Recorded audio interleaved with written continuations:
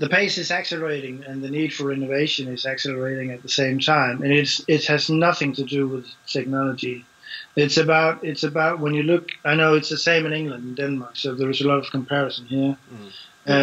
When we look years ahead, we are short of hands. And I know when we look at job unemployment today, it seems like a paradox. It even seems stupid, but it is reality.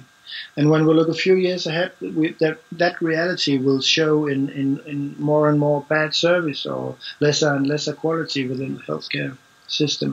The demographics are upside down. More and more elderly people, fewer and fewer to deliver the warm hands within the services. So we do need innovation.